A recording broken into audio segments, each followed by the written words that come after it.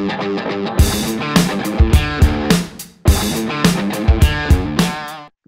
God, with hope in your Right, stop, lads, come on.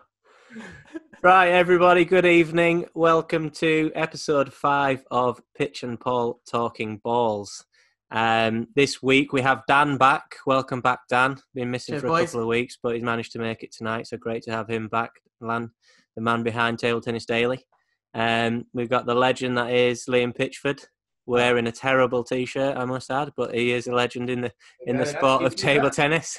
And you'll never walk alone. Myself, Paul Drinkhall, and then this week we're very lucky to have a special guest in Jonny Cowan.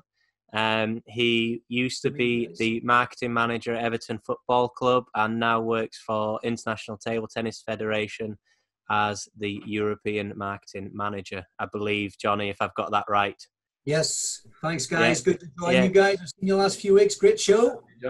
Thank you. We hope we can live up to the expectations and make you look good this week. Not that you need any help. I thought you just got me on to sing along with Liam. Whoa, yeah, no, that's it now. Get out. The internet connection's going, lads. I can't believe we've got 2 Liverpool supporters. And you'll never walk alone. What is going on, Dan? We should have thought through. We're gonna lose all viewers immediately. Who do you support, Dan? Oh, you won't even know the team, Charlton Athletic. Okay, I've heard of him. Okay, that's the end of that. I think.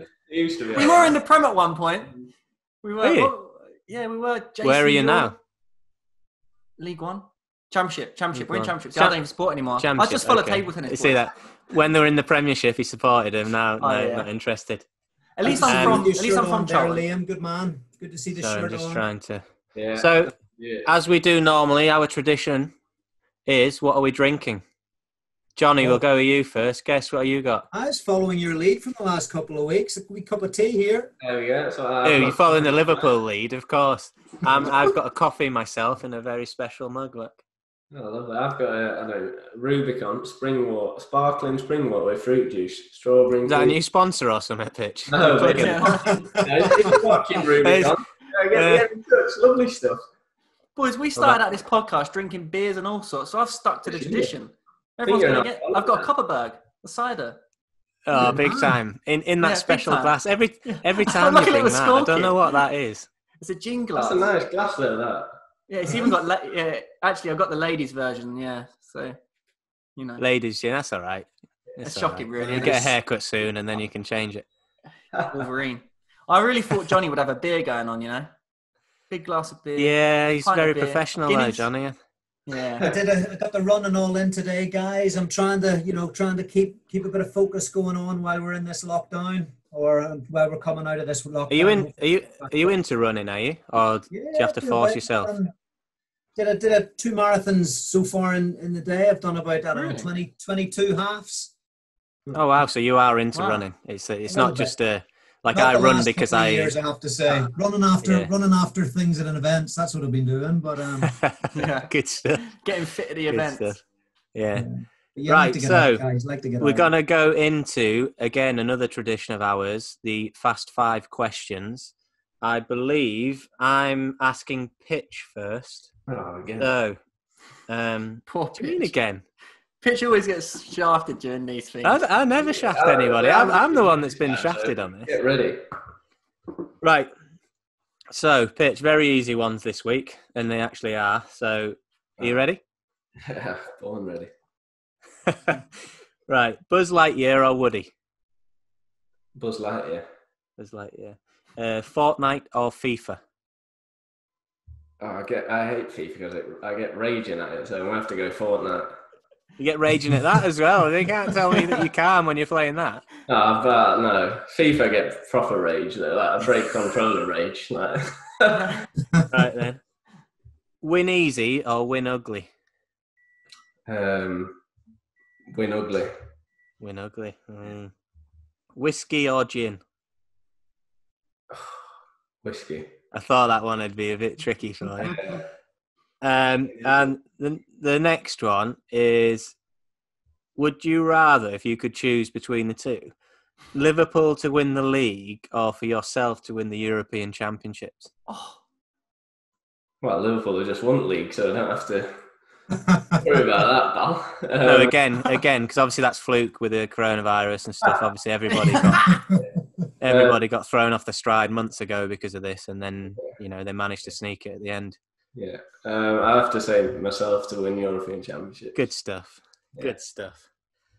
I was worried about your answer to that one, if I'm honest. that's a great question. Yeah, it was good. I mean, it would have been even better if we hadn't just won the league. But... Yeah, it's poor timing. But...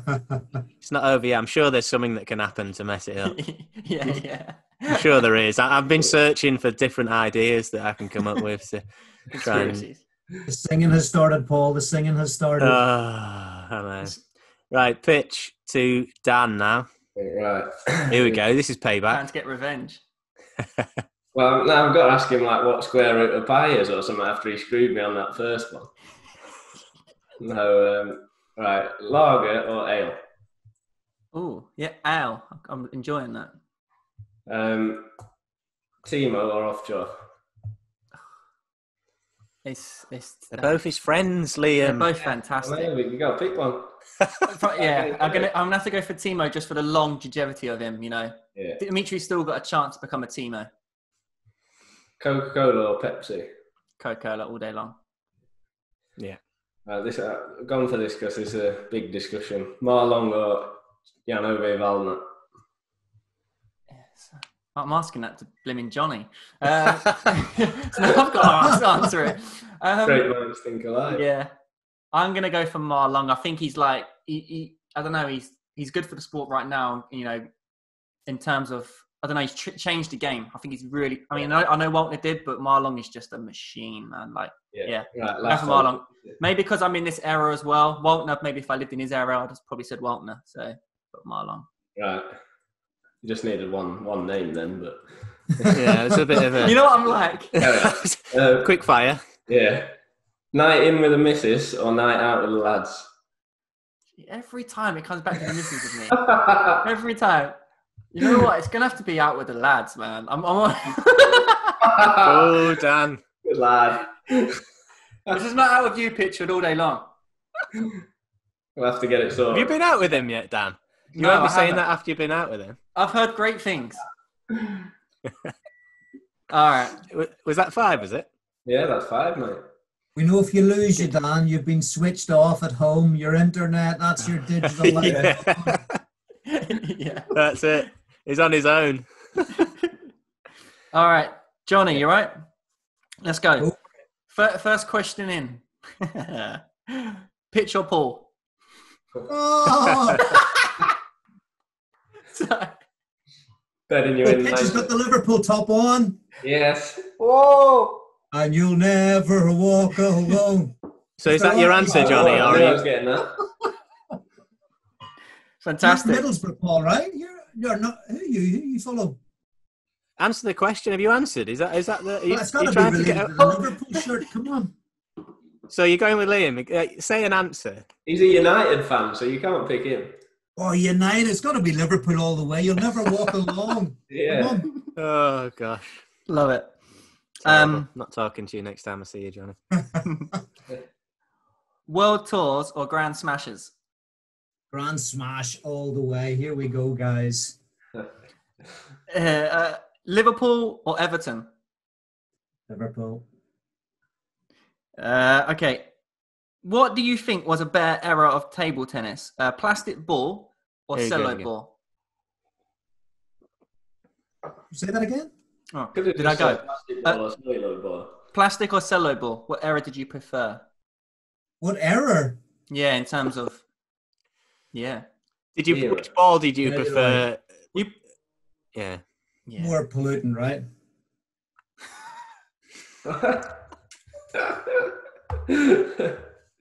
Plastic or cell? Cell. Cell, you went. Ooh. My last one is Waltner or Marlon. Who? Waltner? Yeah, Waltner. Janove or Marlon. Good question on the spot. I think I would probably say, just sneaking it, I'd say Ma Long, because he's, as you said, Dan, he's taken things to the next level, but we're in an era of modern digital online, and his fluent English when he stood up in the Star Awards and all that sort of stuff is massively powerful. So I think he's connecting the world for the sport, so that access to the Chinese guys and girls and the fans being able to understand them, I think is very, very powerful for the sport. He's a hero. I'd say Ma Long. Oh, it's my turn now, isn't it? I'm all relaxed over here. I'm thinking, yeah, I'm fine, and now it's me. Paul's still recovering from Pitch getting the. He asked me to pick between my kids, to be Johnny. Harsh on some of these guys. Yeah, asking me to pick between my kids. I know. I saw that one. That was rough. Well, mine are straightforward, mate. Straightforward. All right, I'm sure they are. Comedy movies or action movies? Oof. Action. Holiday, home or abroad? What was that, sorry? Holiday, home or abroad? Home.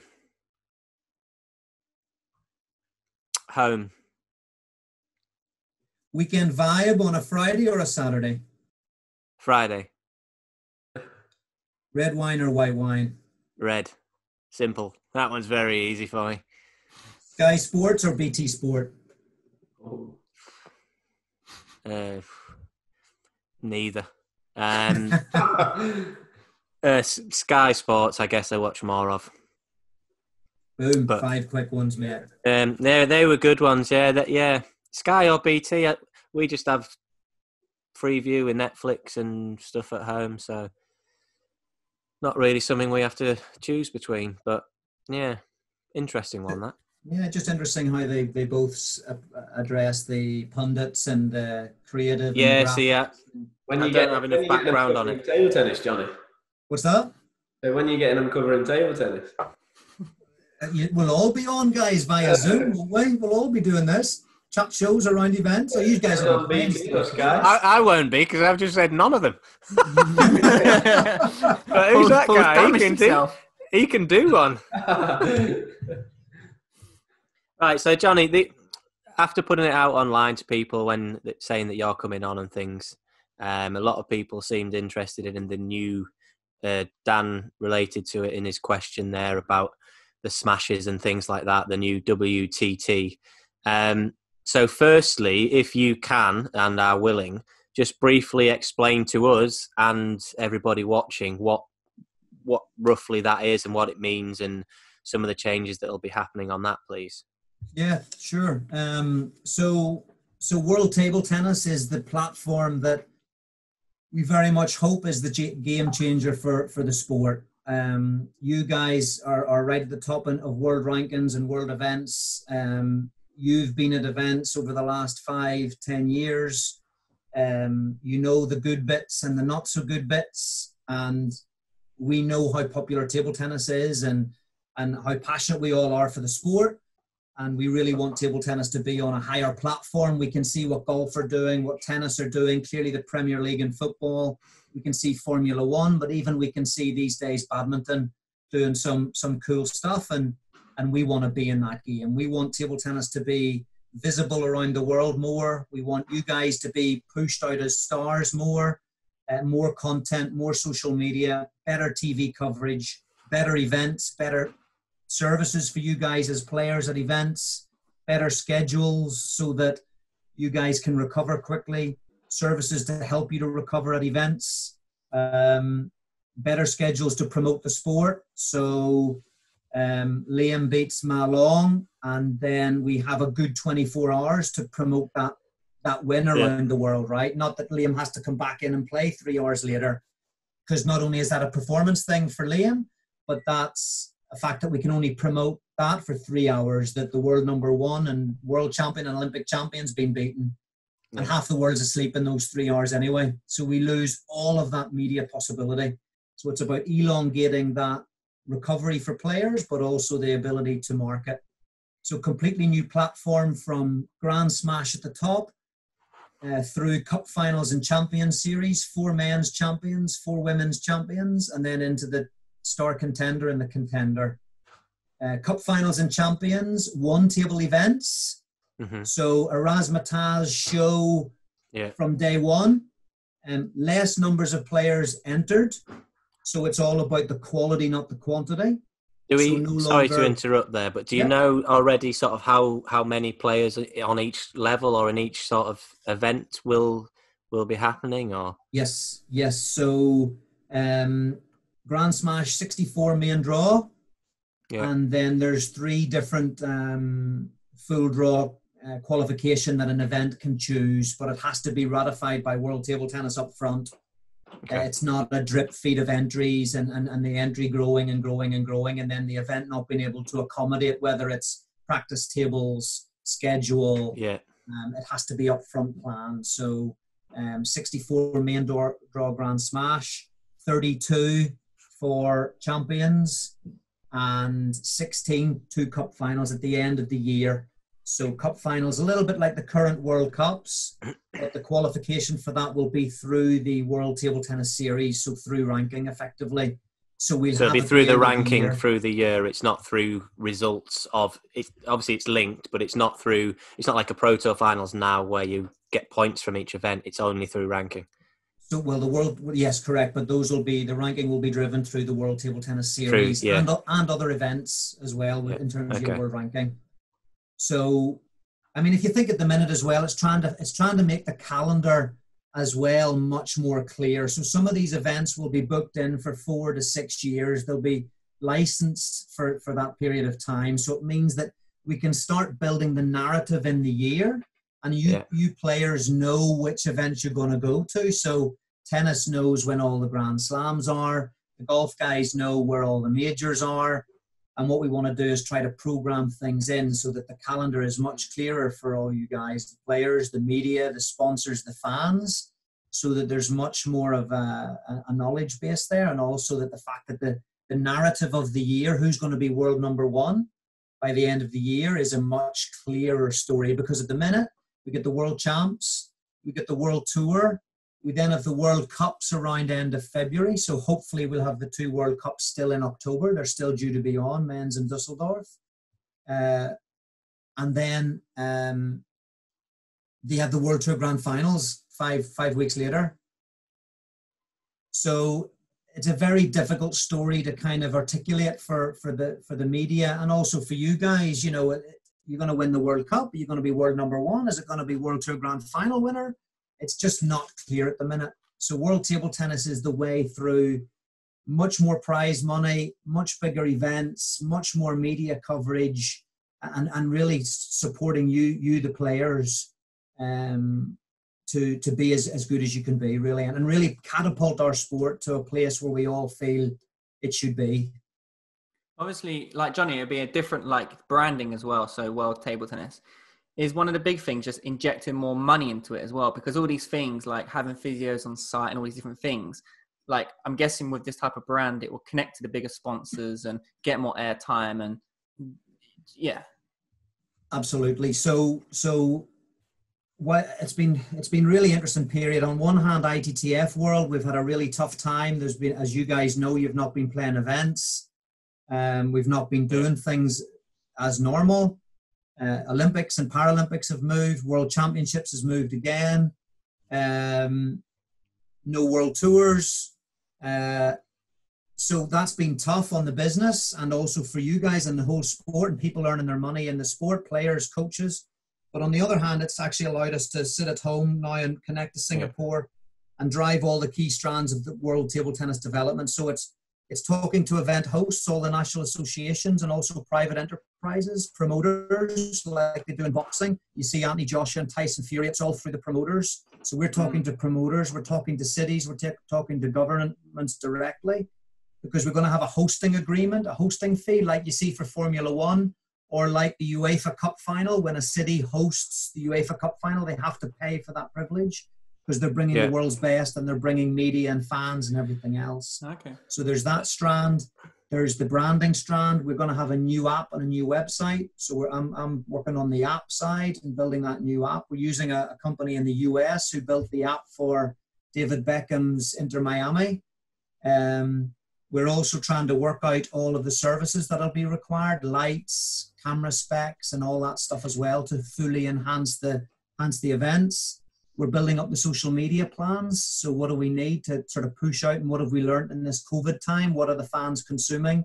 What's the best content for them on different platforms? And obviously the prize money is going to be doubled. It was due to be $13 million across the 34 planned events, but clearly we're not going to get 34 events next year in year one. But this is a whole transition phase into this new world, hopefully, where table tennis truly becomes a sport and entertainment product. So I don't know what you think about this, Pitch, but like, is it more then about sort of TV broadcasting and bringing it sort of to the wider world in that way? Or are you focusing also on trying to make events? Obviously, you're trying to make the event itself better, but you're trying to get people through the door, create atmosphere in the venues, even if they're not the biggest venues.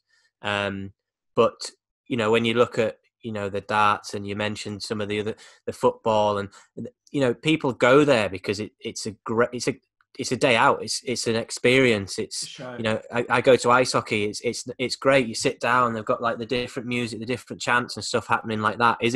Is that a route table tennis are taking as well, and trying to make it so that it's a, even if you're not into table tennis as such, because for instance, ice hockey and boxing and certain, not necessarily going, and darts especially in many ways, people go to enjoy the experience. Is that something down that route as well? Totally. So I think that for the players would be really good, because now it's kind of, like you say, Liam recently going to a few really deep into the tournaments, finals and semi-finals, but you know, there's 20 people in the crowd watching. And although, I mean, we definitely think it deserves more than that, but I think the sport and even people, what's strange is people who watch table tennis think and believe it deserves more than that, but there's not really anything dragging even them people to watch live. They'd rather sit at home and watch on the streaming or something like that. No, totally agree, Paul. You know, and to Dan's point, so there's investment coming in. World Table Tennis is a separate organisation. It's governed by the ITTF, but around that table, I think we're going to be announcing this week or the following week the exact makeup of those partners. We're going to have a China partner, and we're going to have a global strategic partner, and it's a well-known sports marketing agent in the global market. And we're really pleased about what that can bring. So there's that investment side, Dan, to get us building all these key components, because it's not just about the events, it's everything. And to your point, Paul, absolutely. So taking the darts, even Ali Pali, the World Ping Pong Champs, where the fans are there, the crazy Irish guys, all the pals with the leprechaun hat. I think even World Table Tennis will speak with you guys around the players, around what can we do that doesn't put you guys off, but that can build that product. So, for example, stinging every point. But as well, I think, Johnny, that I've heard a lot about sort of player responsibility. And again, Pitch could talk more on that in the way that we do have a responsibility to grow the sport if we want to. And if we grow the sport, it benefits us financially and everything as well. So surely the play, like for me, you know, this table tennis has still got this name of sort of, you know, quiet and all this and who's that making that noise and like, you know. Exactly. And I think as players, we need to get over that, and it'll very quickly, you know, when you're playing Olympics in Rio and stuff, Pitch, when we were playing there, it's chaos. And yeah, you can see a few players it really affects, but you know, that's part of the parcel, I think. And I think we as players need to be open our eyes and our mind to that. Yeah. One thing I noticed at T2, when they had the kill zone and Paul, you played in it, obviously it was 1st to 5, and at the T2 Diamond, it was insane. So when the final set was to 5 points, 1 serve each, and the crowd were going bonkers, even at 4-4, the crowd are chanting, clapping, stamping their feet during the rally, and it was crazy, but it caught a really interesting atmosphere. How would you, Liam, if you think about Qatar, semi-final, Shushin, final, Fanjindong, if the crowd was going bananas, would you be all right with that if the music was kind of stinging every point, or at least every towel break, or a little bit more ambience? Would that help? Yeah, 100%. I think, like Paul said, I think, we have a responsibility to grow the sport, and if that means having an atmosphere like that, then yeah, I don't think like it probably will affect some players, but I'd just say that's part and parcel of sport. You look at football, you've got 50,000 people chanting. Okay, it's a different environment and stuff, but yeah, I think the slight differences as well with table tennis. I think the big issue comes with it's quiet, and then there's a noise or there's a phone, and that does put you off. Yeah. But if it's loud, it's loud.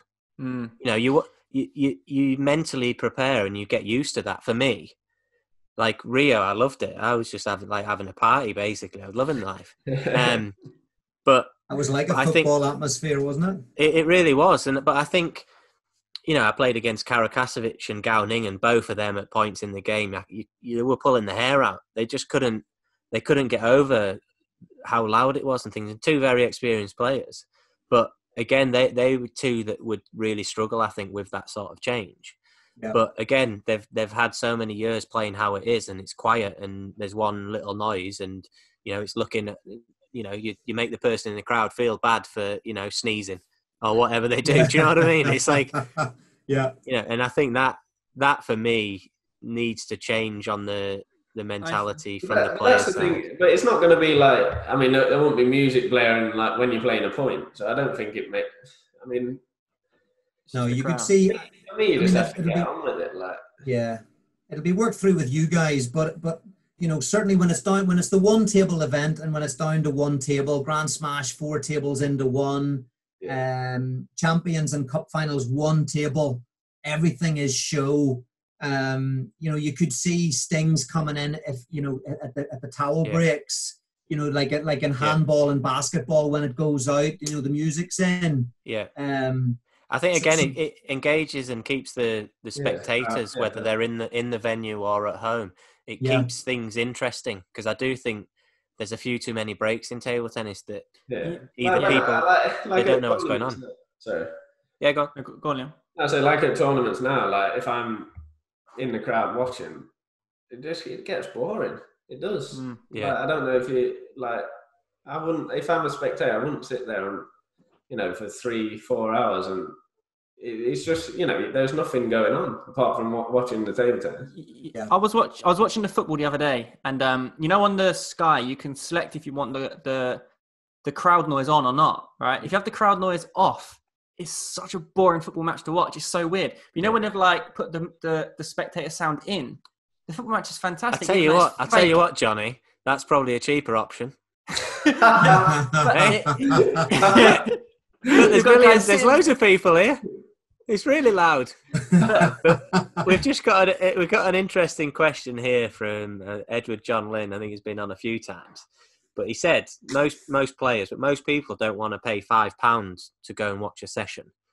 How are we going to fill stadiums? But I guess, I think we've kind of answered that already in saying that there's going to be a show. Yeah. Yes.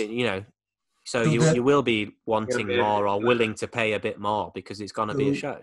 Absolutely. So one of the other mechanics that we're looking at now is clearly through the qualification couple of rounds is, and again, we want all the big matches on TV. So it'll be a little bit like certainly for Grand Smash, it'll be a little bit like the Grand Slam in tennis. So there's the multiple courts and they're coming through qualification players. Yeah. But certainly we want to create that show and razzmatazz and fun and engagement. So when you get down to the 4 tables and into the 1 table, the schedule is not going to be 10 o'clock in the morning. We're really going to look from player recovery and also fans. So fans want to be there, maybe a session in the early afternoon, maybe a quick one in the middle afternoon, and then into the evening, right? So 7 till 10 or something. So generally for the past 10 years, you have your set tournaments, say, Hungarian Open in January, Qatar, is that all going to be like, you've got Bulgaria, Czech? Are they all going to be scrapped and it's just a totally new sort of host cities? And because I think for me, it needs to be in like capital cities where it's happening. I mean, you 100%. Go to tournaments, you fly there and then you drive 3 hours to the middle of nowhere. Of course, there's going to be no spectators. Yeah, totally. So we've been working through the national associations because, again, World Table Tennis is a separate incorporated company, but ITTF are part of that and can govern that. So ITTF still have control. And part of that process at the moment is the last 2 months, we've been speaking to national association partners. And I've been on a hell of a lot of these Zoom calls with our national association partners to find out which events they want to go for, how they want to shift into the World Table Tennis model. But absolutely, Liam, one of the things we're asking is to say, guys, look, if you look at Formula One and you look at tennis and you look at golf, look at the cities that they're in, not only from logistics for you guys getting in and out, but also all the staff working it and the TV. And think about the audiences that you can get to. So you mentioned London, Team World Cup a couple of years ago. You guys did a great job there playing, being able to your point, Paul, sell a show, sell the best players in the world, get people into the sport that may not want to come. They might say, what's this table tennis? What's that loud music? What's this beers and fun and TTX outside the venue? This is unbelievable. Let's go in and see what this is all about. To try to break into the new audiences as well. Capital cities from a sponsor point of view says something in terms of value. So the whole proposition is changing. So the licenses for the World Tour are finished after this year. And a point that I'd like to probably just make quickly is, why now? Why this year? And why have we had to go through all these years of frustration a little bit? And it's all linked to sports business in terms of rights. So it's not unlike the Premier League selling the media rights and the 5 billion plus media rights and they're divvied up. And each of I don't know what the formula is now, but when I was at Everton Football Club, the formula was a similar package for all the clubs. And then you got bonuses based on how many times you were on TV. So Everton might be a club that got around 120 million that year. And Liverpool, for example, might have been up at 150, 160 million. And the bigger clubs or who was doing well would have got more bonuses. And the reason why Premier League can buy all the big players and be such a marketing tool and have all these talk shows and all these legends and pay them decent money is because the rights are driving that. So those sales of media and sponsorship is driving that value. The reality for table tennis is that at the end of this year, 31st of December 2020, the current rights deals that ITTF did 4 years ago are finished. So basically, we are able to go to the market, which we did in March last year. We went to the global market. Deloitte Sport helped us run the tender. They did the tender for the ATP finals, which is moving from the O2 in London to Turin. They also did the bid for the Rugby World Cup when it was South Africa, Ireland, and France. And the legal firm we used was a firm called Withers, and they did all the deal for Formula One when Liberty Media bought out Bernie Ecclestone, who's obviously been in the news this week for not great things either. But we went to market to say, dear market, for table tennis, we've got over 1 billion viewers in 2019, 4.5 million social media followers, 2 billion impressions last year on social media. This is How does that compare? Sorry to interrupt again, but how does that compare with other sports? So again, looking at, you mentioned badminton and boxing and other sports that are doing things well. How does our viewing figures compare with them? Because obviously if they're higher or they're at least there, it'd be such a shame if we're already there at that point, but without the things backing up. And obviously, hopefully WTT can change that. But where are we in terms of other sports? Well, I think, most of our audience is in China, right? CCTV, 80% of the audience, 80% of the sponsors and the money and the TV revenues coming from China. That's why in the events, a lot of the decisions around which tables are TV tables is driven by the Chinese players. And whilst that's an asset, we know that it's a negative. We need to be also investing around the world to make sure players can be in the top 10 from all over the world, so that we have, Olympic medalists from different countries. And World Table Tennis, we've managed to, through Steve, chief executive, who speaks fluent Mandarin, he's been able to speak to Lu Guoliang directly. So the relationship between ITTF and China is incredibly strong. In fact, I don't think it's ever been stronger from what I hear. And Steve Dainton speaks fluent Mandarin, does he? Fluent Mandarin, yeah. He studied in Shanghai, and Rachel's wife's from China. And so he doesn't, he can have dinner with Lu Guoliang. We heard that China were thinking of probably doing something themselves. So, Paul, you played in T2. Liam, you're out in Japan. Obviously, UTT sprung up as well. And we're there. So it proves that these commercial products can exist. We hear that China were going to do something themselves, only for Steve and World Table Tennis with the right cycle coming up, saying, actually, guys, we're going to do something globally. And it's all sort of come nicely together, because the risk was that China could have just closed off the players and the revenue and the platform for us to grow globally. So the fact that these rights are up, we went to market last year for sponsorship, TV sales, data that goes to the betting companies, gaming. Basically, all of your rights was up for grabs, and the process last 12 months has been exceptional. And are you happy with where you're at? I think it's very exciting. The announcement will be either this week or next. Do we not get any insider information? Any inside info? Come on, it's one of the viewing figures will fly. Just between us. One of the big. We won't tell anyone. It's one of the big, if not the biggest. So it's going to be awesome. Who's the biggest player in that field, Johnny? I don't know. Could you? Well, so you've let's say they're very experienced in other sports. So, but the other exciting part of it, guys, is that the old way of doing business is that federations used to give the rights over, and the third parties. I mean, table tennis has been with Lagardère for media broadcast, and it's been with Sport Radar, who do the ITTV platform and the data rights. You used to give your rights over. They used to sell it on, and you used to get what's called a minimum guarantee. So you'd have got your check every quarter or every year, but they'd have been off selling it. The great thing about this is it's in collaboration. So for example, if you guys were playing in the semi-final final again, and we had a chat with BBC, at the minute we have to go to Lagardère to say, Lagardère, can you speak to BBC and see if you can do a deal? Whereas we're going to be in the middle saying, guys, we need to crack the BBC. What do we need to do to make it? Do we need to give it for free? Do we need to place it?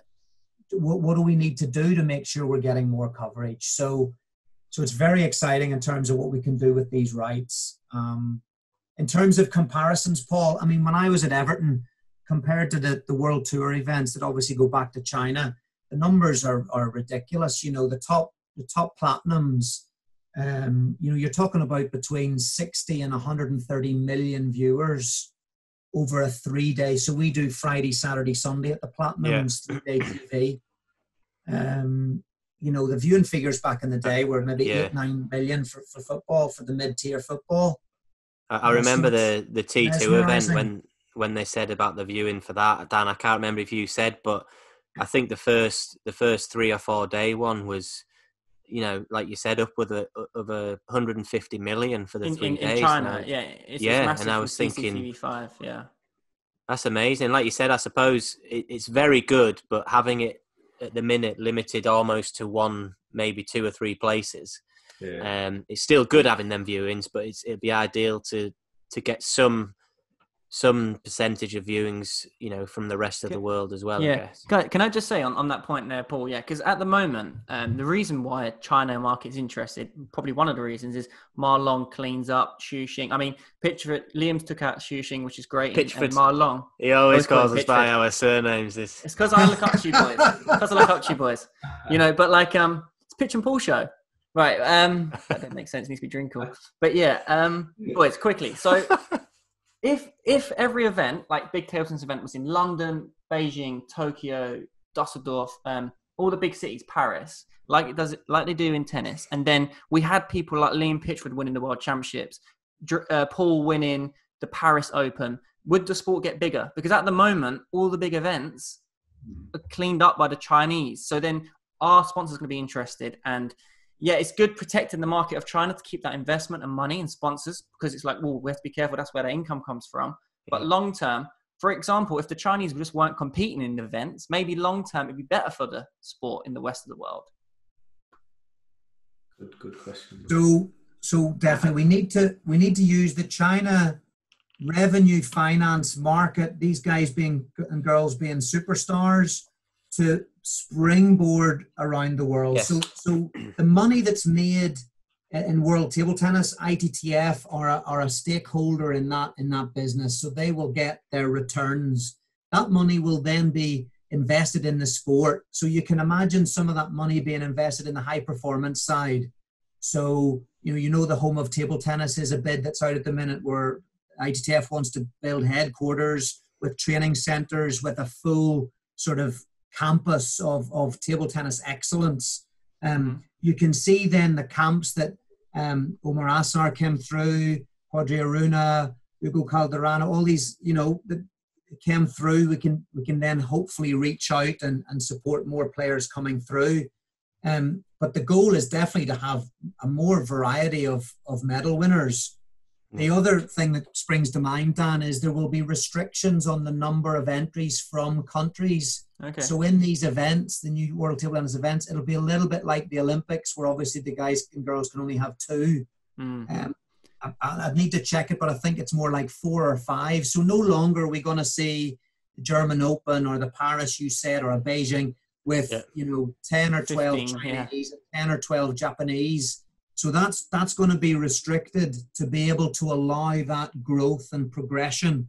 The other thing that we're going to have is World Table Tennis nominations for the event. So if there's a global star coming through from an area, then that player should be involved. Equally, the organisers will have wild cards, because it makes sense that if there's a London event, as an example, that somebody in that market, and at the minute that person would be Liam, would be in that event. And if you've been injured, Liam, and you're maybe not automatically qualifying through the world ranking or the WTT in the world ranking, the either WTT could nominate you in, or the local organizer could nominate you in, because it makes sense to connect the media with and that stories.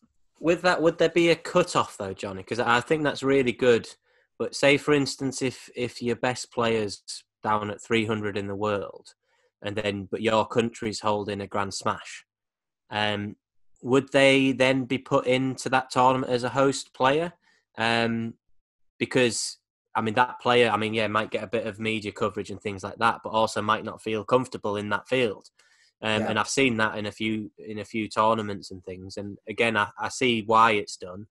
I'm just wondering if it's always, I guess, from media side, it is. Otherwise, there is that no sort of local story, if you like. But yeah, I think my understanding is there will be a limit, because what we're trying to do is create the best of the best through a really well understood pyramid. So if for example, I was 300 odd in the world, if maybe that would be the encouragement, or if I got to 200 in the world, maybe that would be the encouragement for Ireland to do a contender event in the new structure. Yeah. But not go for a Grand Smash.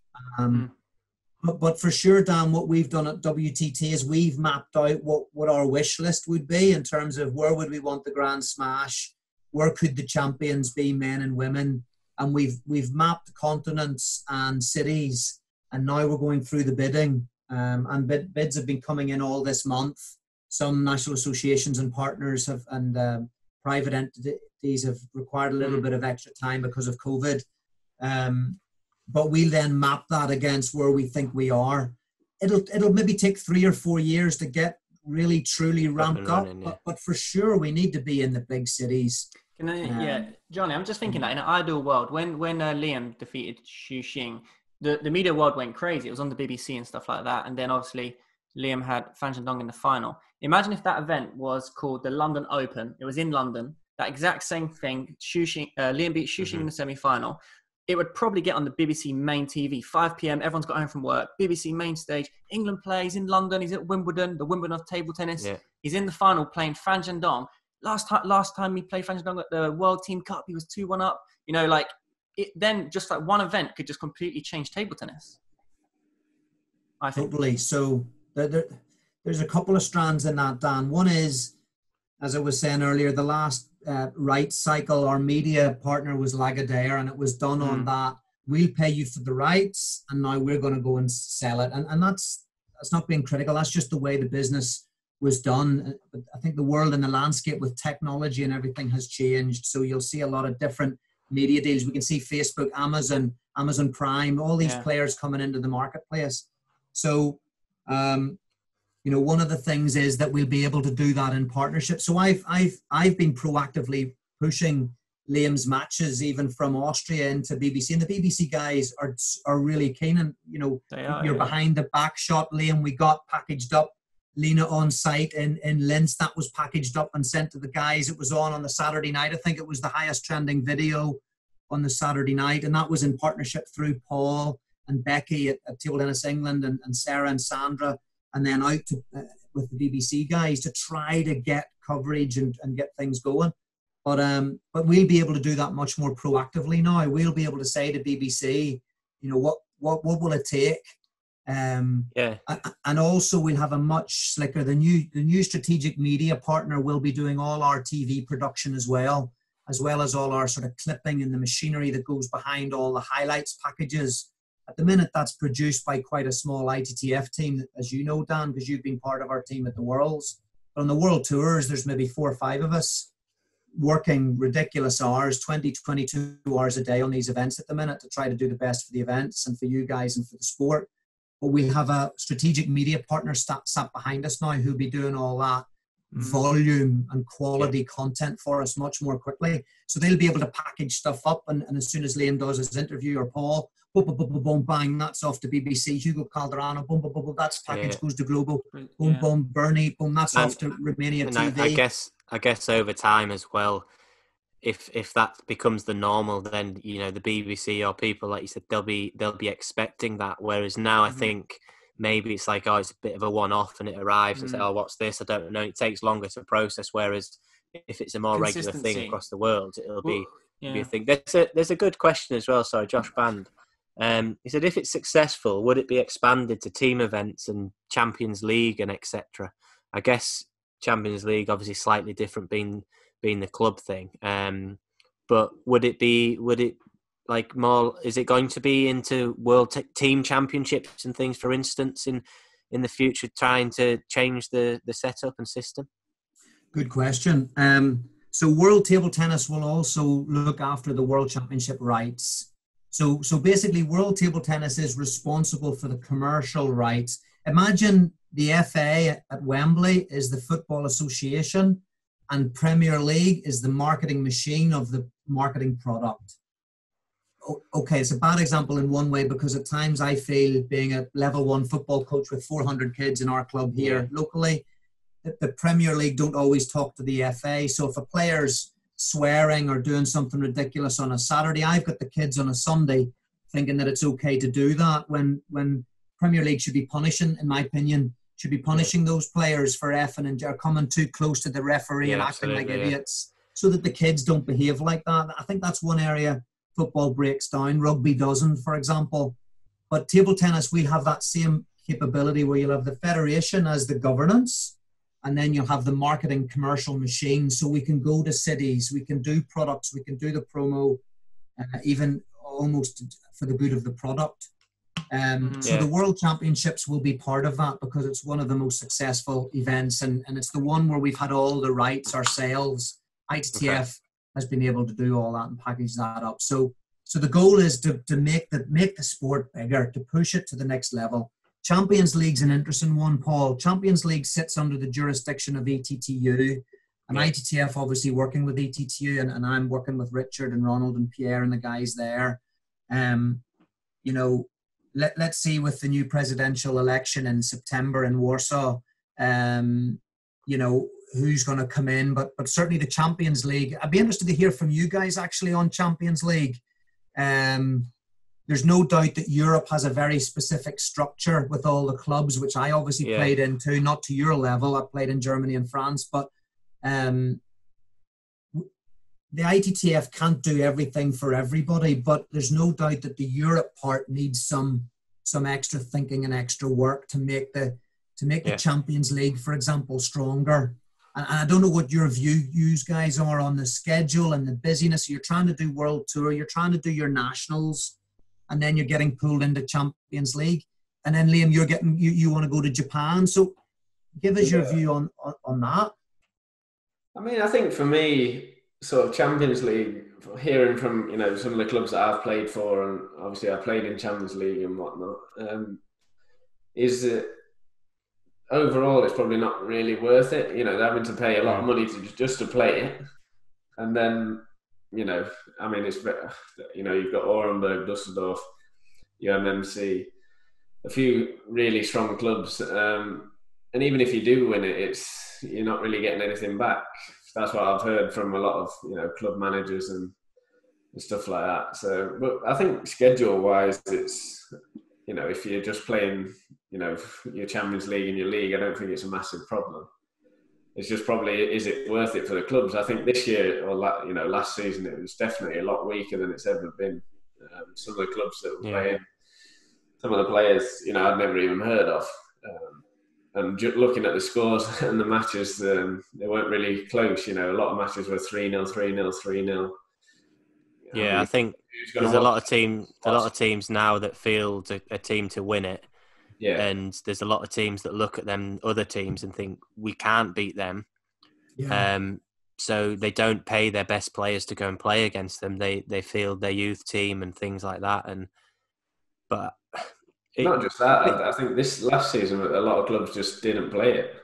Yeah, like, a lot of the German clubs didn't play. Hennebon didn't play. Yeah. A lot of the French clubs didn't play because there's no point. You know, they're paying 20,000, 30,000, and they're getting nothing like that back, even if they win, which is very unlikely. Do you think, obviously, like you said there, Johnny, about ITTF can't do everything, and obviously they're doing as much as they can to promote table tennis from their point of view and grow it, but do you think this new system will help the club system, especially here in Europe, a bit more? Because me personally, I think the club systems, they need to start looking more at going to, like, you know, the UTT or how T2 was before. So sort of periods through the year, like the Chinese league, where you do a week or 10 days of matches together, and then, you know, you go back to international duties, and then you come back. And again, with a clearer international schedule, maybe that is more possible.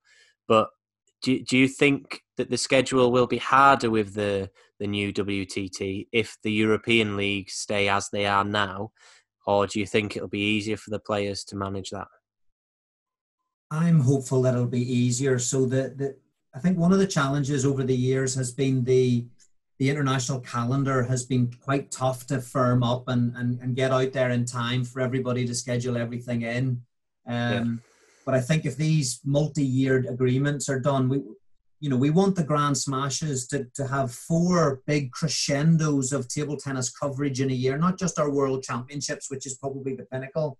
We want to have 4 of those around the season, which keeps the talking points and the coverage of table tennis buoyant more consistently across the year. And there's no doubt that I think, to your point, Liam, where will they be? And not only the capital cities, but we've also brought on a guy called Stephen Duckett, who's worked for the last 10 years with ATP and WTA. I should mention also we're working with a guy called Philippe Lefloc. Philippe left FIFA as the chief commercial officer last year in October. So he was responsible for the 6 billion revenue of FIFA commercial monies through the FIFA World Cup.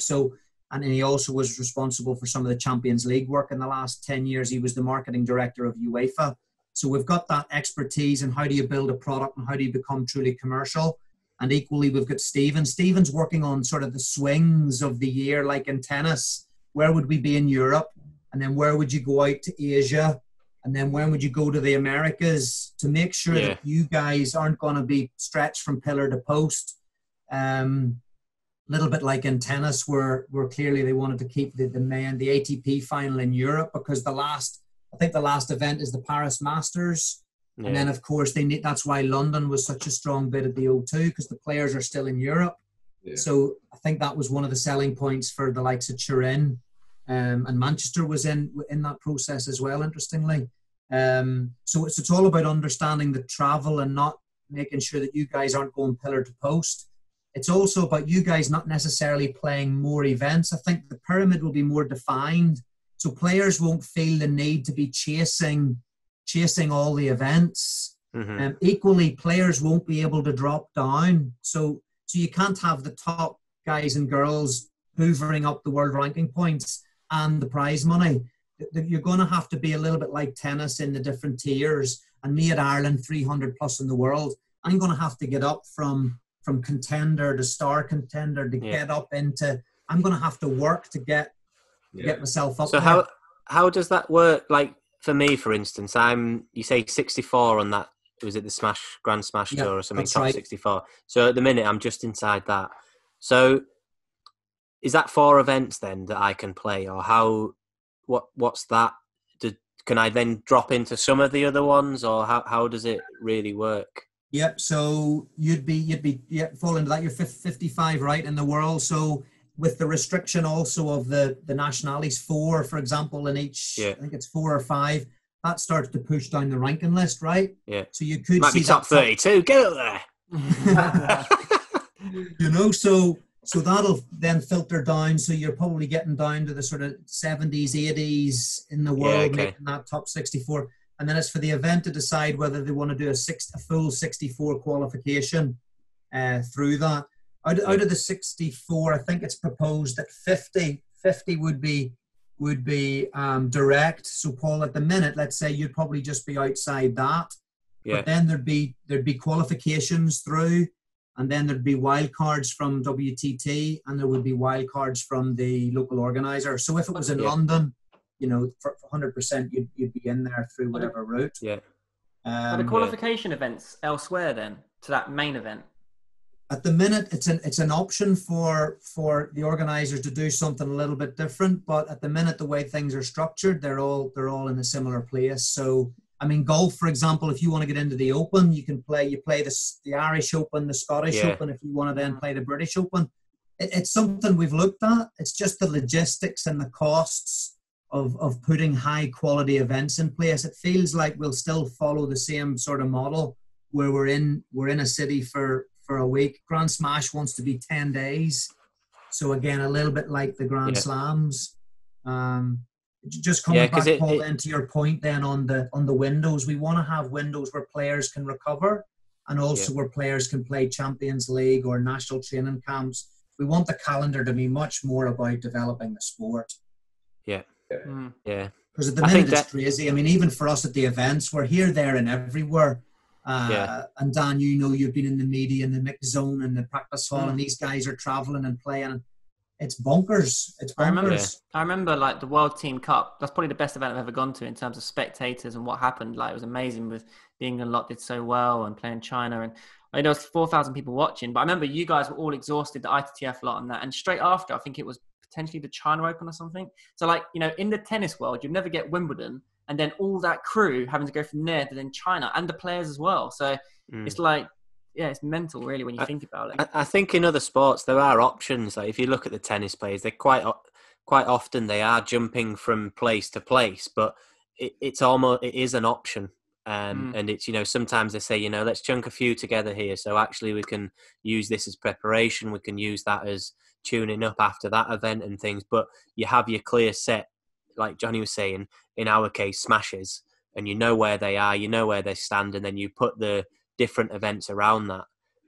But like you say, I think at the minute you've got one big event, you got the China Open, and then you can get on a plane straight over to Japan Open, and then you can go straight to the Korean Open. And then I think Australians now linked into that as well. So it's, you've got 4 or 5 weeks of big events on the trot. And I think, like you said, for everybody, for media, players, coaches, physios, everybody, that in a way is too much to get the best out of everybody throughout the year. You can even, after that one period, the rest of the season then becomes very difficult. So even if you do well in that one period, the next 2 or 3 months can be very hard to then still be up and ready to go for different events. Yeah. Have you got any questions on this, Pitchford? You sat there in your Liverpool top, very relaxed, chilling out. He's just remembering the win. Taking it all in. Taking it all in. Being champions for 30-year wait, mate. I'm just taking it. Been a long 30 years. It'll be another 30 years after this, I think. I've got a question sort of around like world ranking. Is it going to be the same system as it is now? It'll have to keep evolving, I think, Liam, for sure. They're working through the world ranking as well. I think what they're conscious of, it's got to be, if I'm 300 in the world and I'm at contender level, I have to be able to be world number one. The system has to allow me to get from first event to world number one. It can't be that Liam Pitchford at 15 in the world, that you're playing the events with more points and I can never catch you. Yeah. So will the T2 situation change then, or how will that be looked at? T2 is an interesting one. Yeah, that's because we talked about that, Liam, didn't we, in Qatar? I mean, just how did that even possibly get signed off? I think T2 is a great event, isn't it? And it's something that's really good for table tennis. But I'm talking about the world ranking points.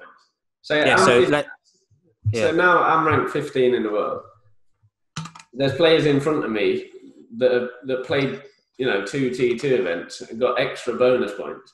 It's literally impossible for me to catch them. Yeah, just explaining that. Like, obviously, we use our 8 best events, but if you qualify for T2, then they count as an extra event. So you obviously done well, and then extra 1 or 2 if you qualify for both of them, and that's actually. If you don't qualify for them, then it's tournaments that you can't possibly play, so you can't gain them ranking points. So like Liam said, he's sat where he is, but he's got to get unbelievable results, and even then, I mean, you've got unbelievable results, and like you said, you're still like 800-900 points behind people, and that difference is T2 really. Yeah, but like how I just don't know how decided it was a good idea. I remember talking. I mean, because it's not even a proper event. I mean, it is a proper event, but it's not proper matches. You play 24 minutes. If you don't finish the match in that time, you play first to 5 points, and yet it's a world ranking event tournament. Yeah.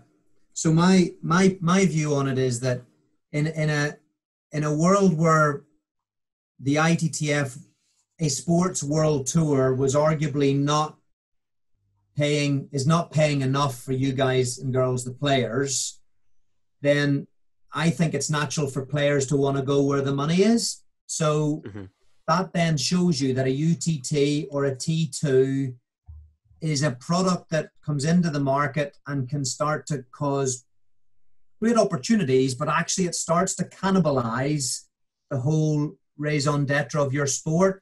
Because, of course, T2 would come to ITTF and say, we're pumping all this money into table tennis. You need to give us world ranking points, or we can't get the best players, or we can't get players that we would like to have, as an example.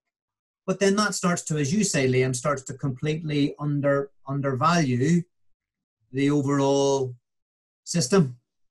So that's where World Table Tennis wants to create that stronger system, which says World Table Tennis, this is the world tour, this is the new series of the world.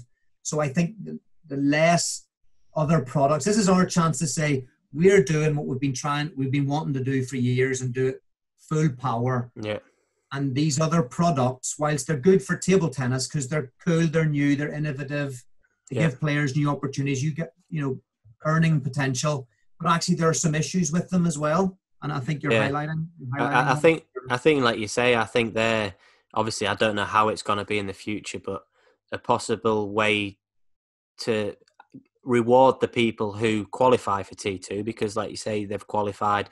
Everybody's kind of had the opportunity to qualify, but is maybe have a point system so that if you then gain more points than your 8th tournament that you currently have, you then get the difference. But, so it's not. I mean, now they've got almost 10 events, So as like Liam said, it's almost impossible for him to catch some of them players. And as you've been saying, you want to try and stop that happening, I guess. Sorry, I think another thing that, about that.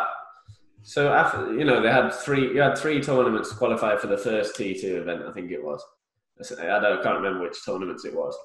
And then, the next tournament was the next three tournaments that counted for that qualification system.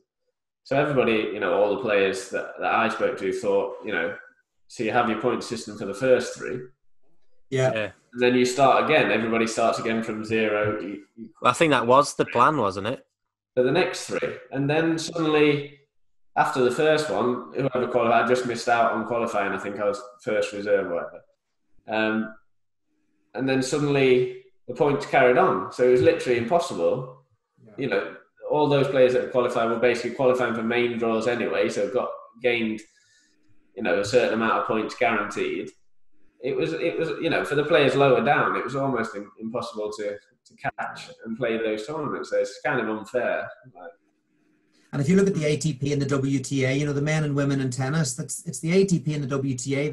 Those are the tours. If you're in the ATP finals in London or WTA finals in Singapore, that's what it is. I think World Table Tennis ITTF will have to look at some of the continental events. Europeans, where does that fit, and Oceania, but this whole idea, Liam, of other products shooting in and being able to confuse or mess up or somehow, we want to be more clear on like an ATP WTA.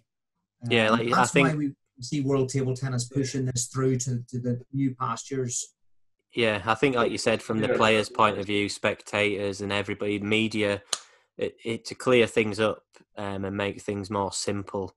Yeah.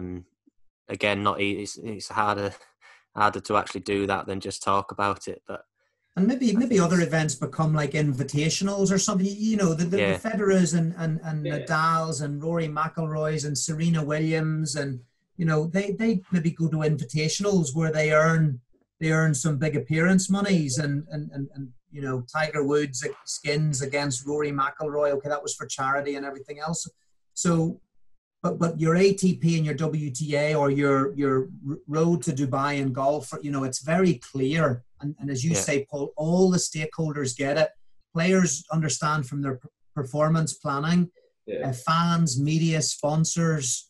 We're releasing world ranking updates every week, so there's talking points in the media, not every month.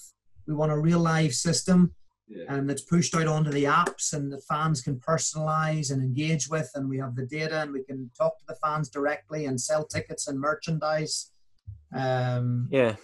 Will the another question come in from Alan Walton here? I've forgotten what the official name for it is. Sorry, Johnny, if I get this wrong. Is it TT Review? What's it? TT Review or TT Review, TTR, yeah. TTR, got it right, nailed it. Will that be more of a use thing, or is it still sort of being tested, or what? When's that coming in properly or more often? Basically. Yeah, it's something obviously we see in tennis and so on, and it creates that buzz and energy in the arenas and fans. Even that in the shows, it's like ooh. Yeah. So we want, again, going back to our early discussion, we want to try to create some energy points and so on. I mean, I think even you talked about the kill zone, Dan. I personally, again, I'd be interested in your views on the point system. I quite like the idea of getting to 10-all and winner takes all of that game, regardless of who's serving. Whoever serves. I agree. Or do you do a toss and it's another moment? Oh, they're doing the toss for who's going to serve. We don't want to make it gimmicky. It can't be idiotic and then to completely distract the players. But something that helps with, you guys will be in the zone anyway. Yeah. Something that might create more. It might create more upsets as well. If you just have from 10-all. I mean, even if, I don't know, someone 150 in the world played Ma Long 10-all in the first set, there's a much more odds of that guy winning the first set, and then it causes something, But that juice is still so tough. The statistics of players winning at juice is still higher if you're a higher level player. But I think at 10-all, you can have more chance of a 50-50. There's three things for me. One is that energy that you could create, that not making it gimmicky, so the players can still be in the zone. Two is the time that you save for players' legs. So imagine all your 15, 13, 17, 15, 20, 18. There may be an argument that says, but that's tension and that's brilliant. But you think over a week of a World Tour event, for example, how many minutes the players are playing when maybe they don't need to be playing. And then the third one for me is media selling to TV.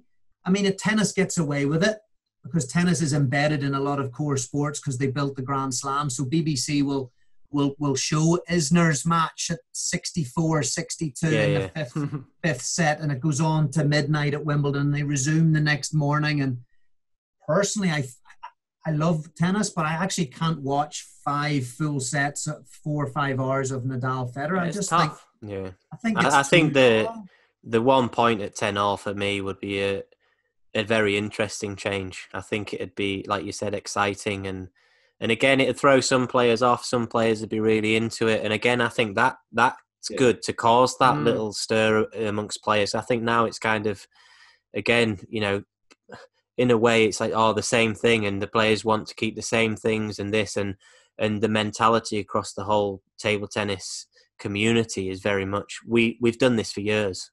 Yeah. And it's like, but you want table tennis to grow and you want it to keep improving, but you want to do the same things. Them two things, they don't really match up. Just one other thing, sorry, Craig Drink. Did we answer that last one? I'm not sure we answered it fully, did we? I don't know, we're chatting away, I don't know. We spoke a lot. Yeah. Is everybody happy with what was discussed there? I can't even remember what we were talking about. Yeah, you brought up TT Reviewer, didn't you? I think. Yeah. Anything to create that. I mean, you did answer it, Johnny. Yeah, you did answer it. I got good feedback from the World Tour Grand Finals. Arguably doing it at World Tour Grand Finals might not have been the best. It's the end of year. It's a big event.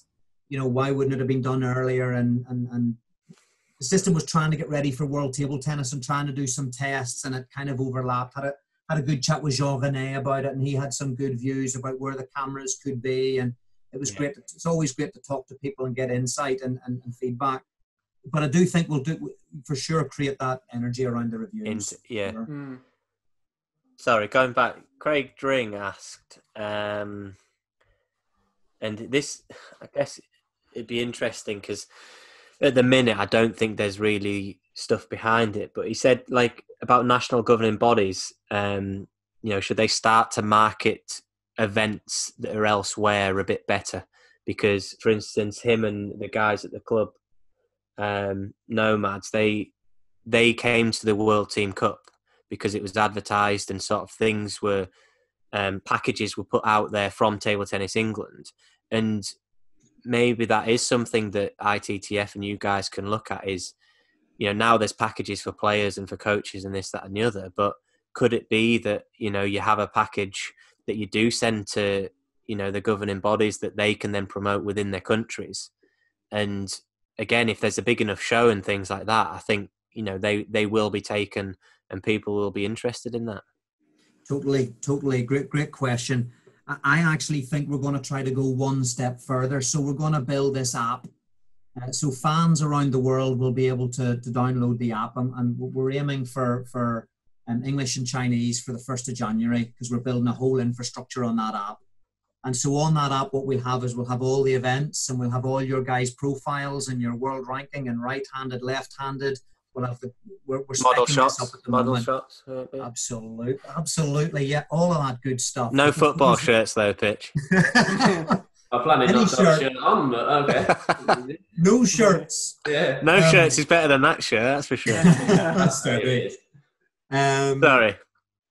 So and in the app, we wanna be more fan centric. So we wanna understand who our fans are, where they are, and what they like. So we're gonna try to integrate all of the fan touch points and experiences into one holistic strategy. So if you download the app and follow WTT, if you've bought merchandise, we're going to release some merchandise.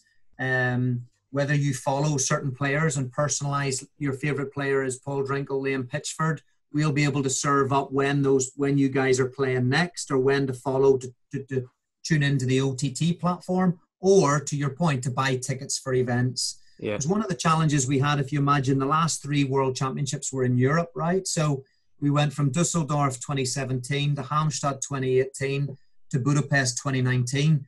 ITTF had no idea who any of the fans were. Yeah. Because the machinery is given to the events, and Table Tennis England did a great job promoting the Team World Cup in 2018. But ITTF have no interaction with those fans. But what we want to be able to do is say, for example, we have the New World. We want to be able to say, hey, dear fan who went to Dusseldorf and Halmstad, we're going to do a special offer for you for Budapest because you're clearly a loyal fan. You've been in Dusseldorf, you've been in Halmstad. We're now sponsored by British Airways and Hilton Hotel. As a loyal fan, we're giving you a 20% discount on a full package for the week with your flight, with your hotel, and with whatever passes you want, VIP or you know. You're connecting directly to the people through that app. Absolutely. Bit like Formula One. If you want to buy a ticket on Formula One, you can go on the Formula One website and buy your own tickets to whatever race. We want to be in that world where we are promoting everything about table tennis to the fans. And I guess it links, Paul, to another question. Ian Michael Ferguson asked one earlier in the week. You know, what about seeing international tournament again in the UK? I guess it's relevant for that question because it's about selling events and connecting to the fans. And I agree with the previous question. I think the promotion in London and England was brilliant, and you guys performed really well in the Copper Box. There's no doubt that international events are a real driver for growth of a sport. The fans can go and see the best in the world. They can see you guys taking on the best in the world. And one of the goals of World Table Tennis is to try to grow the economy of table tennis so that more people see the players, see you guys as stars, see you guys earning bigger money than the checks that we see at the moment, which is a little bit embarrassing at times.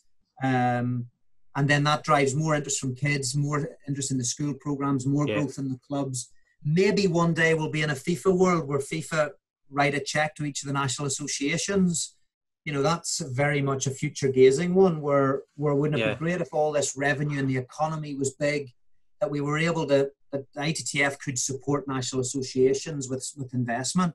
But that's, you know, that's 10, 15 plus years. Johnny, there's a big discussion right now amongst the whole Facebook community, especially in the UK, and I'm sure you've probably seen a lot of it, and everyone's saying we need a big national centre in the UK.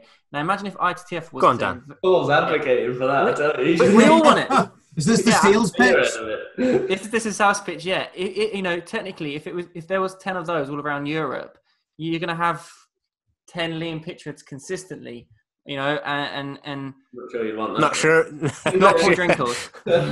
But yeah, you know, no, you certainly don't want that. But look, right now in the UK, for example, there isn't that, and if money was put into that type of stuff, like you're saying, once the ITF does build more revenue and things are invested in this type of way, long term, it's going to grow the sport.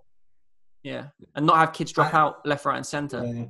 I think you touch on a great point, Dan, and you guys have discussed it on this show over the last few weeks, and I know other podcasts have brought it up as well. You know, what is the pathway? You know, I can only reflect on 2 players from Ireland at the minute. You know, Owen and Sophie, who are junior and cadet coming through, and you know what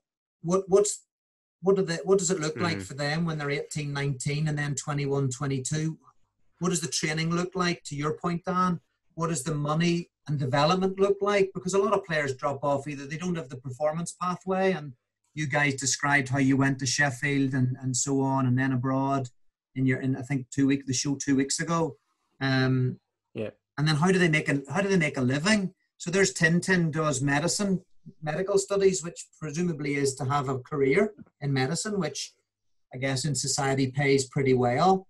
And how could a table tennis career ever compare to that? Or what are the chances of Tintin being able to get to that level? And, you know, I think there's a lot of jigsaw pieces to come together to make those things a reality. But the first thing is making sure that our top events and our top 100 in the world, 200, our best athletes can truly be shown in a great light as entertainment events, superstars, earning good money, But then more people want to get involved, and then that investment needs to come back round to build that. It almost needs a performance strategy as well. You know, in Europe, where do you go in Europe? You guys discussed it. You go to Germany, you go to France. I tried. Yeah. It would be great to have some high performance center hubs, I think, for sure. But you're right in saying that at the moment, ITTF does need to focus on the big events, because then it will trickle through then. Because if you focus on, you can't really focus on the grassroots. Well, the ITTF can, but not as their main business objective, really, because you need to have, you know, like you said, I think if you've got the peoples and you build your from other sports, your Federers, your Tiger Woods, this, that, and the other, and the names, it can grow that across and then filter down through the different levels as well. But that's the goal. I mean, the ITTF are pumping hundreds of thousands of dollars into each of the continents to do development. You know, the development programs you see in Europe, Eurostars, and the work that Nevin does, and you know, but it's all. But all of that doing money is based on the revenues that you bring in. And we are, given our audiences, to your point earlier, Paul, how does it compare? Given our audience, given our reach, I think given the level of you guys playing and the modern player now, and the speed and the power and the fitness and the dedication, you know, we believe that we should be in a higher sphere. And if we can crack that commercial show events model, where you guys become star, and it just looks better, and it's in all the markets, it's on the TV, or it's streamed on DAZN, or it's on Amazon Prime, or wherever the media strategy takes us, then we can start to really grow the economy of the sport. And then you need to be investing in the other continents where you need China. You know, you need to be taking on China, and China understands that actually as part of this collaboration. You know, the Yugos, the Liams, the Quadris. You know, this makes it interesting. In the women's game, it's clearly much more challenging with the massive dominance of the Chinese players and now the Japanese players coming through. But we need that money to be able to invest in all that other activity. And also, I think, like you say, if you almost show an example and show the pathway, you know, again, national associations, governing bodies around the world can see and learn and sort of bounce off the back of that as well, really, and use that to promote then in the home country and hopefully grow it throughout the world. I think is going to be the way that people look at it. Well, if you look at the Premier League, Paul, you know, if you look back at the old footage, and you know, I've seen many things over the last few weeks with COVID-19, you know, the old bald pitches, and you know, there was basically, football was just sheds at the side of pitches. But they've become global. So I thought he was talking about your head then, bald. Good job you're through a computer screen. I almost smashed my computer screen then, giving you right up to the face. But, or headbutt. If you look at the stick today. Sorry, Johnny. Sorry, Johnny, you're being serious here, aren't you? No. Go on.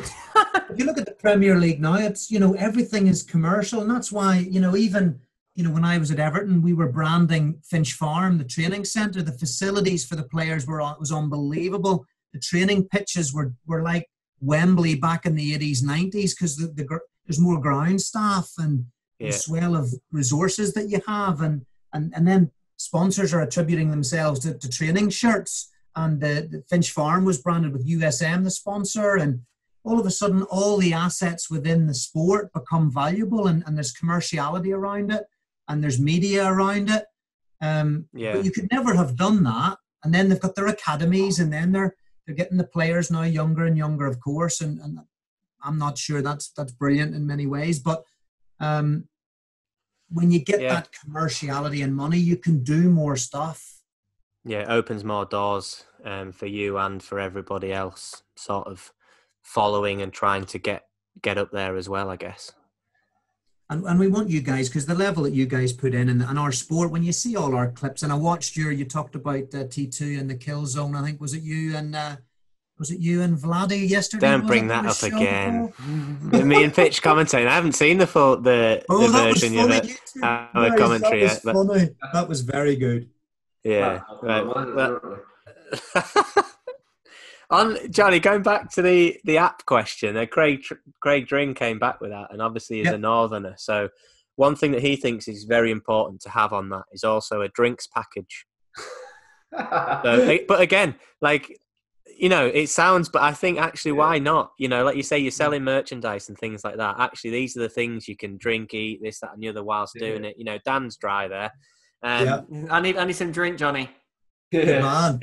Good package. But I think, like you said, sorry, package. I'll be buying the package now. Coming back up. But I do think, like you say, it does seem to be going in the right direction, and I think if ITTF and WTT can pull it off and make this, you know, a positive thing for table tennis, I do think that throughout the world, table tennis can pick up and become a more popular sport, because it'll be seen as a cool thing to do, and there'll be events that, you know, people can go to and enjoy. Totally, and you know, not advocating necessarily just the drinks packages, but I come from Ireland and don't mind a glass or two. But absolutely, you know, guys, would you go to the races for a day out? Would you go to Wimbledon? And if you went to Wimbledon, would you watch from 9 in the morning to 9 at night? Or would you actually go and probably have a few drinks, bit of strawberries and cream, mix around the place? Probably, you know, you guys would hopefully be stars and be in a stars paddock, and you'd be able to talk to footballers, rugby players, people off TV pundits. So we definitely want to make this more of an entertainment and day out style, a bit like what cricket did with T2 following the Big Bash in Australia, and clearly the IPL in India. You know, T20 in this country, the T20 Blast was the same thing. Friday night, Yorkshire against Lancashire as an example. Old Trafford down the road, 20,000 fans on a Friday night. Drinks, turning a box into the Harvey Nichols experience. So you girls coming down to have a night out. Music blasting, beers, fun, entertainment. And you know what? The core table tennis fan will watch probably all of the table tennis and have some drinks, but we want to try to grow the sport. And so if we latch on to the music and the entertainment and the drinks and the DJs, a little bit like what a T2 product was starting to do and did, that's where we want to take table tennis into the masses and make it a really cool experience where maybe if we're in London or Berlin or Shanghai or Beijing, you'll have people traveling to these and just having a good time. Yeah. They're just they can link it up, can't they? So they can link it up, you know, or, you know, I've always wanted to go, like you said, to China. You know, what I'll do is I'll link it up with watching 10 days or 2 days table tennis, and then head to a holiday, and that'll get people out there because they're going for a dual reason. Yeah, that's exactly. Right, I think we've blabbed on quite a bit about this, haven't we? We've covered quite a lot, and I think it's been pretty good. Yeah, it's good. Yeah.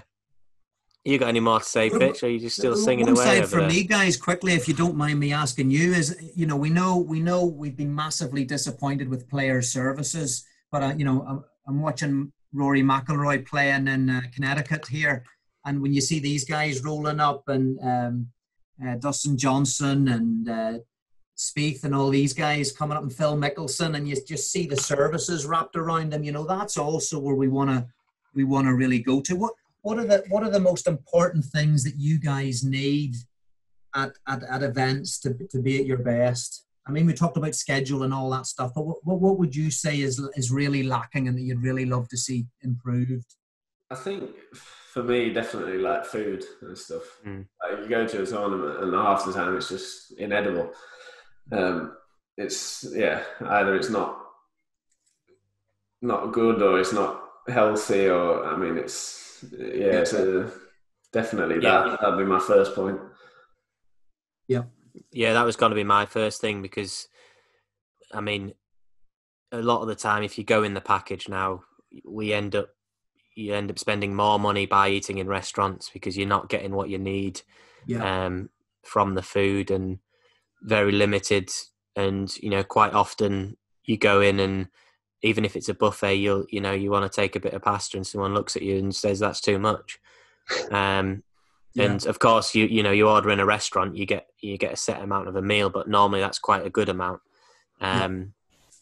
So food is certainly one thing. And accommodation, hotels, again, I guess if you go to bigger cities, you can access more, but some of the tournaments are sort of out in the sticks and things, and there's only one possible hotel available, and I remember, there's no Bulgaria choices. And I went in the package, thought, there's a hotel about a 5-minute walk. I thought, I'm going in that. I got there and they said, that was full. I was about a 40-minute drive away. So it was ridiculous. Having to go back and forth between matches, 40 minutes drive. It was a bit. Yeah, too much. Yeah. Yeah, you need to be close. You need to be close, don't you? Yeah. I think they're the main two things. And like you said, if the schedule's changing, I think now with how the schedule is, the players' room, there needs to be somewhere at the venue. Like Pitch said, if you've got 40 minutes to go back, rather than spending, both there and back an hour and 20 in a bus or in whatever, when you've only got a 3-hour break, you're going to stay at the venue. And at the minute, I mean, there's always signs for players' rooms, but you get there and there's a table with a little water fountain next to it and maybe a couple of apples, and then a chair or something. And there's nothing there to sort of say, have a bit of a rest. What are you laughing at, Pitch? It is, sometimes there's not even chairs. Sometimes there's not even chairs, is there? And a lot. Paul's looking for a beer. And well, no, I mean that would help. At least you might be able to sleep on the chair there. But a lot of the times for me, a lot of the times for me is that the players' room is in the corner of the practice hall. Yeah. And for me, you're trying to get away from, you're going for a rest, and all you do, you sit back on the floor, resting your head against the wall, and you're thinking, all I can hear is bing, ball, the balls having away, and you can't get away from it. So again, hopefully then they actually probably come so you don't need them if the schedule improves and it's a lot better. But even so, it'd still be nice to have somewhere on site where if you go to a practice in the morning when you're playing in an evening, that just after it, if you want to, you can sit and you can do some even stretching or something. There should be an area where and warm up areas. I mean, it's now it's hard to practice and it's hard. There's no space on the tables. You constantly there's six. That's what people don't see at home as well. There's anywhere between 6 to 12 players sometimes on one table trying to warm up. You're there a couple of hours before and you're trying to practice and there's just no space. And even within that, you then there's people warming up in and around the tables a lot of the time, sort of physically warming up, running around. And for me, I have no idea how there's not more accidents in that. Yeah. But again, if schedules change, which as you're saying they are, that becomes a bit easier as well, because if there's only 4 tables in most events or different things, then less players in fighting for them tables. But I think you make a point there in terms of the schedule, and I guess it would be, do you think it would be a mixed bag? Some players will definitely go back to the hotel, but some players might want to stay in a chilled out lounge and just crash out for 20 minutes. Yeah, Different I think players so. will I think have different needs, won't they? I think sometimes you won't want to be in your hotel room for too long at any time. So different scenery, but you may be also thinking, I'll go in, have a bit of a chill out, and in sort of the environment, but then I'll go on into the hall. And again, I think the more options, the better. Yeah, agreed.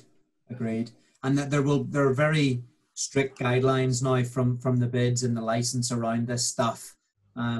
Again, it might take us 1, 2, 3 years to truly get to where we want to be, but certainly the food and so on has to be submitted in advance for a nutritionist that we're going to use and getting all that. Make sure that the core elements of the diet, are in terms of proteins and carbs and fats, are apportioned appropriately, and fruit and vegetables and all that, and vegetarian and halal and all this different stuff that's required these days. For sure. Anything else jump to mind? Are those the 2: food, hotel, lounge, relax, recovery? Practice all. Practice all was in there. Practice all. Yeah. What's it like, you guys playing in some of the events are such big arenas, and I think this is one thing with World Table Tennis where it's going to be more condensed in. Because if you take a look at Wimbledon, imagine if the table tennis events were in that sort of style where you could have you know, a bit like the London World Cup where it goes upwards and just one table in the middle, probably be more enjoyable for players. Like, it must be difficult sometimes in the middle of a hall with like a football pitch size before there's any spectators, you know?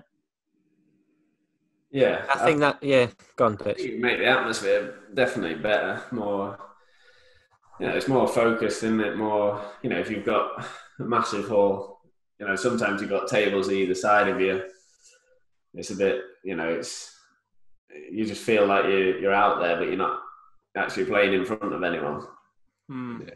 And that'll probably give, because you're not most of the time, but it doesn't matter whether there's one table or not at the minute. You're not playing in front of anyone. But that's interesting though, from a motivational point of view. Even me when I'm playing a local league match, and I'm like, let's say I get to the final of the Bristol, and there's like 50 people watching, you feel different. You're like, oh, this is cool. There's people watching. I've got energy now. I've got adrenaline, and it might help create more personality amongst the players.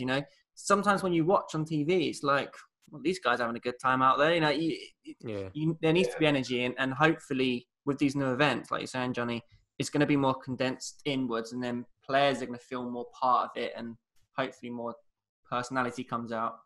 Yeah, I think. I mean, so. One of the things that we're exploring, but it depends on our partners and the licenses and bids. But Squash did it. Squash took the glass cage that you'll have seen in Manchester, but they also went in front of the pyramids. Yeah, and amazing. And they dropped the box into Central Station, New York. So we think with one table, as long as it's got the space around for you guys in the field of play with all the cameras and everything else, the fans, it could be a 2,000-3,000 arena. Doesn't have to be 8, 9, 10, 12,000 anymore. It can be compact. Look at Ali Pali again for the World Ping Pong or the darts. And that could be anywhere. Could that be in a club in Ibiza?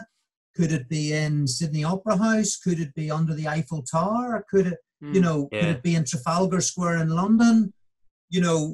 With one table, okay, there's the practice table and all there's the logistics, of course. That creates just put a box challenges down the road. But we need to explore this to be able to really position the sport in a wow factor, I think a lot of people would look at that and say, oh, how can that work? And but again, I think we all need to open our minds to a change. If people talk about it and moan that table tennis isn't a popular sport and it isn't doing this and it isn't doing that, then we all need to look at ourselves and individuals and try to make some sort of difference and open our eyes and minds to these ideas that in the beginning might seem a bit crazy. But actually, even if it gets tweaked down the line and figure something in the middle or then, it can really work for the sport.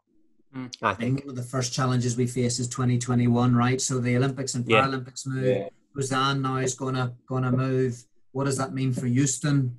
2 worlds before the Olympics. That doesn't seem so. I know the executive committee are looking at that, and what does that do? And then where does World Table Tennis fit in around that? Maybe there's 6, 8, 10, 12, 14 events next year rather than the 34. But again, we're trying to take something completely new and push it into a new stratosphere. So it is going to take a bit of time. 2021 feels like a recovery year. And then maybe 2022, we can really start to layer in the big progress. But we do, whatever gets launched next year needs to be done reasonably well. It needs to show that it's decent and it's going in the right direction. Like any new product, if Mars brought a new chocolate bar out, they'd want it to be pretty decent in the first year. Otherwise, it doesn't launch. So I know that's the big thing. I know we're going on quite long, guys, and I know some need to get going. But like in football, they've managed to make a product now. Look like you were nodding off there, Dan. Sorry. No. This is something that I see a lot on the forum recently. Trying to work out how we can actually make a table tennis event in this coronavirus time. So, for example, you've got Dusseldorf Masters. Is there any potential ITTF are going to try and do an event where, like the football right now is on? Is there a way that we can get an event and then everyone's at home, they can watch it and. That's different though, is in the Premier League, because the people are living at the clubs in this country, so they're not. It's the travel, I guess, Jonny. The travel restrictions and things. That's probably more of the challenge at the minute. Spot on. So national stuff's easy to do. Sign me up, Jonny. Give me a job. You're on it.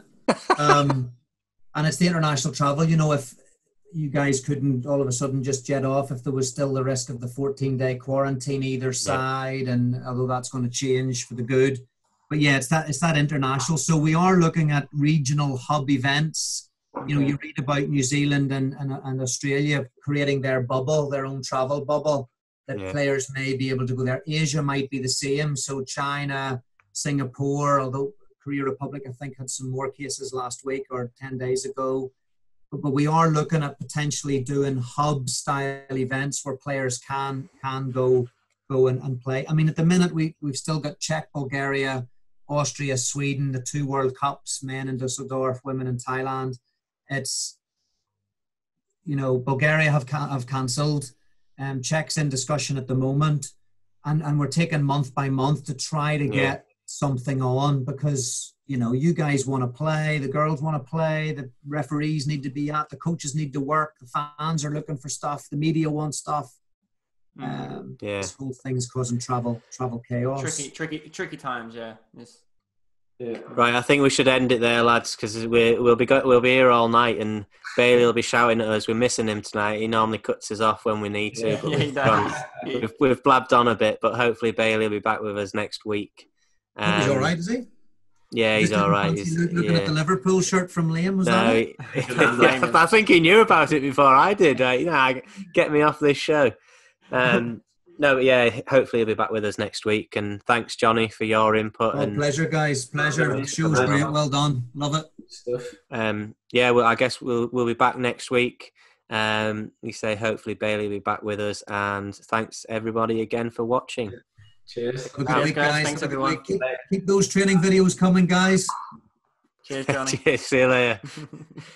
You never walk alone.